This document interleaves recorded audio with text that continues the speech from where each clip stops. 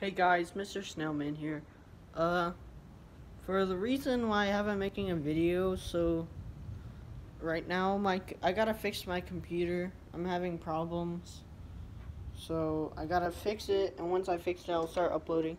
It may be a while, or it can either be a serious problem with it or a very simple problem like a cable to the monitor. But basically, what is happening is that it's saying that there's no signal to the monitor, which is kind of weird. So I had a problem with that a while back, but it like fixed it. It fixed itself. So I might have to buy a new cord. It might be something other than that. I'm not sure, but hopefully I can get it fixed.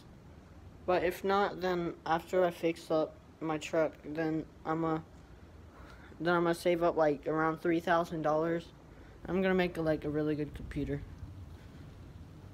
So I'll see you guys in the next video. Bye.